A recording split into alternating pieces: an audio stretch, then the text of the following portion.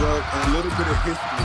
I'm not exactly sure if it was the year previous or not. It could be a situation similar.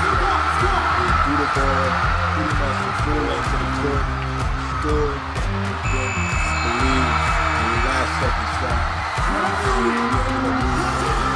So going into that play, we actually use that play a lot. It's post isolation, rebound. Our goal is either to have someone come over and double, hopefully free one of our shooters for a great look, or a situation where it's a one-on-one in a deep post catch, and hopefully we can get a basket or a quality shot. Going into the play, I remember our point guard, Sasayama, really instilled in me the confidence to take the shot. Told me don't pass the ball, make the play, win the game, and bring it home for us.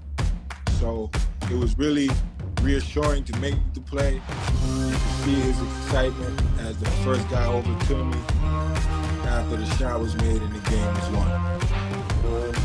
I would love to say I'd like to have a bunch of winners, but hopefully we're up 20 going into every fourth quarter, and maybe I don't even have to play the fourth quarter.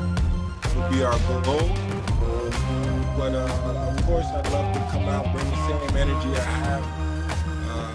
Defensively, you know, really get after guys, block shots, run the floor, just make plays for win-win situations.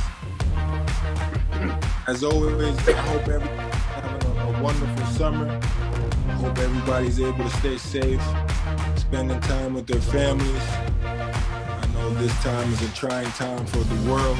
As you can see, we're all we're in this together. Please stay safe. We're looking forward to seeing you guys next year. Hopefully it's a situation where we're normal and we're accustomed to it. But if not, as always, we love your support. Thank you for coming out and always supporting us. And continue to stay safe.